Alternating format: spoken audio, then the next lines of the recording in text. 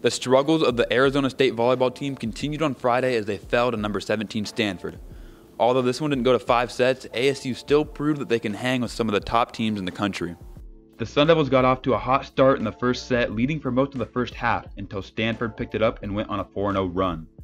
The Cardinal controlled and dominated the rest of that set, winning 25-17. Stanford at the net, gets it done, and takes the first set.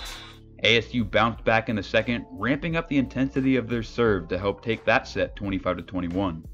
Junior pin hitter Iman Asanovic and sophomore setter Ella Snyder led the team with 2 aces apiece on the night. Players like Asanovic and junior libero Annika Larson continue to shine even through the string of ASU losses. Asanovic posted her 15th match in a row with double-figure kills, and Annika Larson put up her 10th match of the season with double-figure digs. Both players lead the Pac-12 in those respective stats. Unfortunately for the Sun Devils, they were unable to carry that momentum from the second set into the rest of the match. The third set was the closest of them all, with Stanford winning 25-23, and the Cardinal took the fourth 25-20.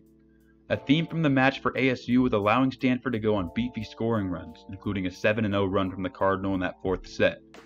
These unanswered runs are something that the Sun Devils have dealt with for the majority of their matches this year, and is something they will need to fix moving forward.